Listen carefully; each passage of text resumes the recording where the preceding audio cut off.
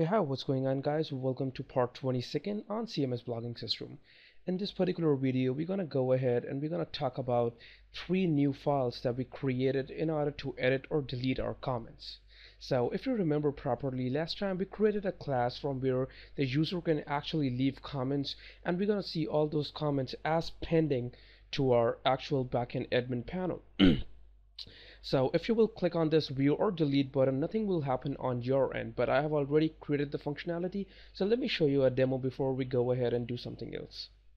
So here it shows, the moment I'm gonna click on edit comment, it's gonna redirect me to a new file called editcomment.php that we're gonna create in a second right now. And here it shows the actual content, the username, the email, and the website if they have entered something. And here it says the comment status. We can choose between approved, pending, or trash. So if I'm gonna say pending, and guys, come back to view comments, and here it shows the comment status is pending. So let's get started. What I'm gonna do is I'm gonna go ahead and I'm gonna open the file called edit comment. Guys, very first I have included the header file in order to make sure that we have this header and the navigation bar on the top.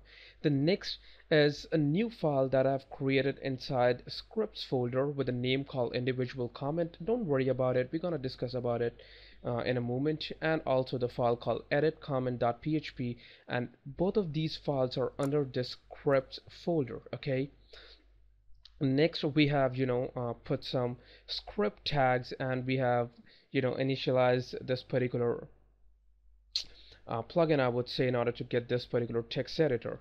Okay, next thing is some semantic HTML markup, and there is a form tag. So every time I'm gonna click on this particular edit button, it's gonna listen to the action inside this particular form tag.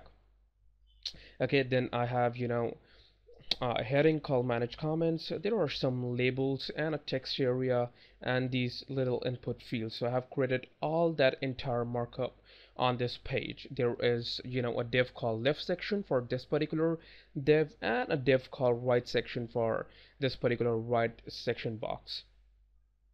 And guys, that's all in this particular file. And finally I have created a submit or probably an edit button, and here I'm echoing the status of these comments. Now the very important file that we want to discuss first would be the individual comment.php. So what I'm gonna do is inside my scripts folder, I'm gonna open this file called individual comment, and here very first I'm saying if it's a $get ID, that means that we do have an ID parameter appended with our URL. Okay, then only do something with it, otherwise don't do it.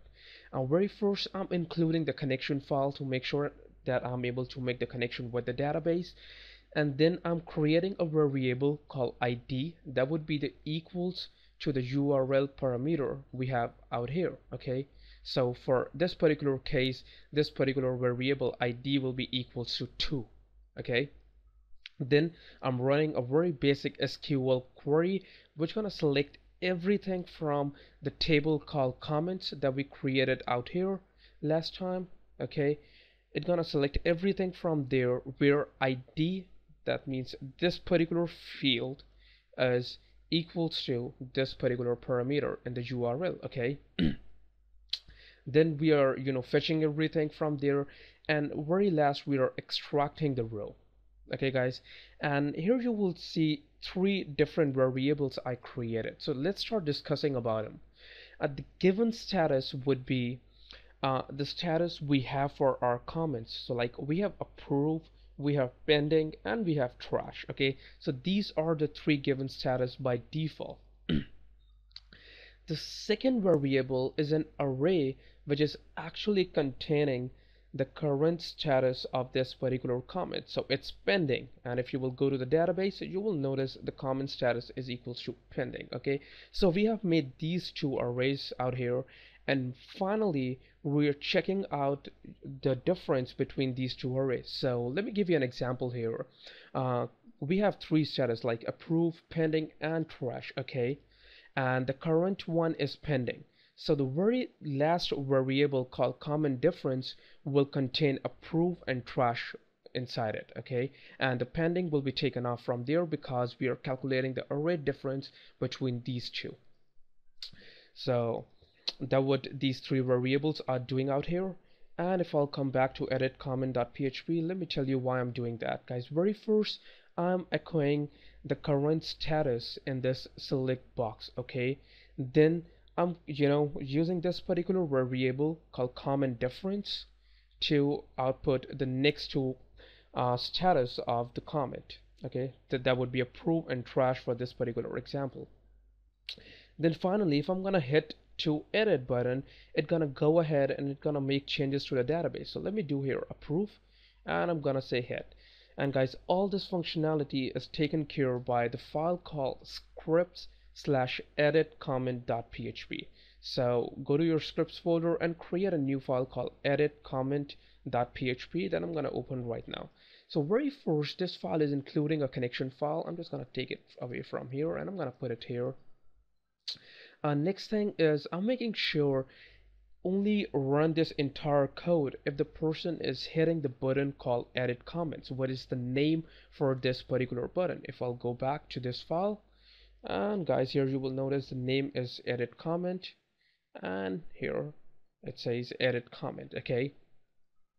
Then I'm getting the ID variable from the URL once again. That's ID is equal to 2, and then I'm getting the values from these text area or input fields, okay? Now I'm getting everything. Then I'm making sure that the comments and username is not empty, because it does not make any sense if you're gonna make the comment empty or the person who commented their name equals to empty. So it's better if we don't want that comment, we can delete it instead of keeping these values to null. So we don't want these values to be null. Next, if they are not null, everything is fine according to us. We're gonna go ahead and we're gonna run an update query. So I'm gonna say update the table name called comments, set the field comments equals to this particular variable, name equals to the variable called username, and so on. Then this particular variable called affected is gonna go ahead and store how many rows have been affected by this particular query that we ran on the top.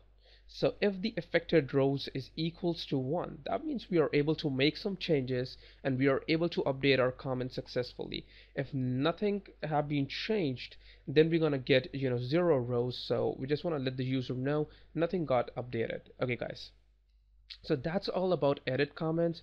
So let me go ahead and do one thing. Here I'm gonna say localhost /cms/ post equals to 2. Okay, so this is a new post I created. I'm gonna leave some comments. I'm gonna say my name, again my email ID. I'm gonna say this is a test. Okay, come back, submit the comment. Here it says your comment is awaiting moderation and will be visible after admin approval. So I'm gonna go back, come back here, and let's see what we have. So here I'm gonna say view comments, and this is the new one, so I'm gonna say view. No, this is not the new one, I'm sorry, this is the new one actually. And here I'm gonna say approve, hit edit, come back, refresh. You will notice my name is there because inside our single.php file I'm only echoing the name. Don't worry, later we're gonna build an entire theme from scratch, then we're gonna show the comments and the time, everything out there, so don't worry about it. Next thing is we need to take care about this particular delete button. So every time I'm gonna hit this delete button, it's gonna delete that particular comment. So let me give you an example here. Here I'm gonna say hit delete. You will notice that's gone. And guys, the code for this file is nothing here. Okay. Very first, I'm making sure that if I'm getting ID out here on the top, and if there is an ID, very first I'm including the connection file. Then I'm making a variable called delete comment ID equals to the ID and the URL, and finally I'm running a delete query to delete everything from the comments where ID is equals to this particular variable. And if you're able to delete it successfully, we're gonna head the person back to this particular file. So guys, I'm not gonna delete the last comment. You can create more from your side, you can delete them, do as much testing as you can, and if you find any bug, do let me know. And everything is available as source file, so if you don't understand anything, then go ahead and download these files and try to find out your bugs. I'm gonna see you guys next time. Goodbye.